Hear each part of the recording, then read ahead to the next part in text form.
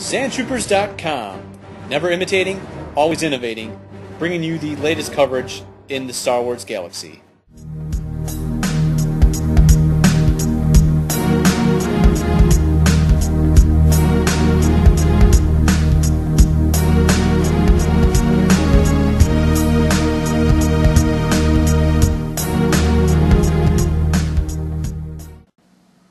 Welcome back, troops, to the latest edition of Sandwatch Live. Many of you enjoyed figure number 25 of the Clone Wars, our review of Ki-Adi Mundi the other day. We're going to keep that rolling. Let's just say landing at Point Rain was all in my brain since Comic-Con. Things just don't seem the same. Acting funny. Perhaps Celebration 5 is why. Excuse me while I review this guy. Yes, it's figure number 26, the flamethrower clone. This sample here that I obtained does not have his heavy Republic flamethrower. I had Boba Binks alter the frame in the opening round there so you could at least get a look at it. For additional photos, you might want to check out our San Diego Comic-Con. Our man on the scene, Rodel Cruz Herrera, aka Obi-Wan, managed to snap a shot of it and you'll at least be able to get a real good look. In the meantime, we're going to cut away to the nitty-gritty real quick, and we're going to see what this figure has to offer you, and we'll see if it's worth putting in your collections. Come on.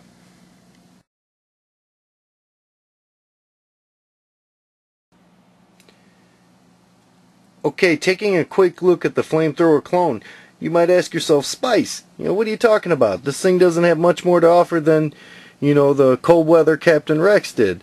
Well, I don't know. I disagree. I think the paint job is really cool, even though it is essentially the same figure. It has all the articulation in the elbows, the wrists, and if you did have that heavy Republic flamethrower, he could definitely position it really well. We'll just have an imaginary flamethrower. When I donate this to my son Tyler after this review, he'll probably put Dreadnought Torch's flamethrower in there. In any case, you check out the backpack comes off there, the helmet comes off, the same looks like a Cobra. I think it's Cobra Commander, might be Cobra Viper, but I really do like the flame on there. I think that's pretty neat. The head does somewhat move, but only to some degree. The armor looks like it might even be upside down when you look at it, but it comes right off there and just kind of goes right back on. There it is. But yeah, fully articulated. Nice paint job, though. I thought they did a great job. I really like whoever they're getting this material from for this cloth these days. It's really nice. It doesn't seem to want to fray or be cheap like some of the stuff we've seen on Jedi over the years. The knees do bend. I think the knee pads are very, very cool. Knees swivel too, so you can position them all kinds of ways.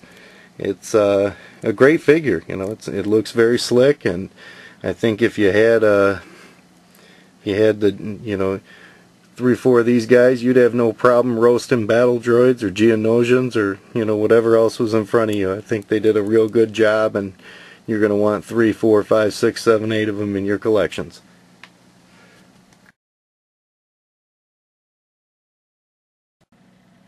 So is this a figure that you absolutely must run out there and have?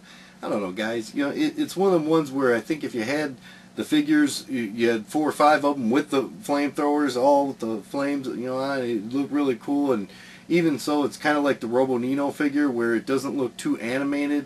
You might be able to pass them off with your other clone troopers from Revenge of the Sith, so that might be kind of cool. So some of you guys who just buy, the basic line and stay away from the animated stuff, this figure may have some appeal to you.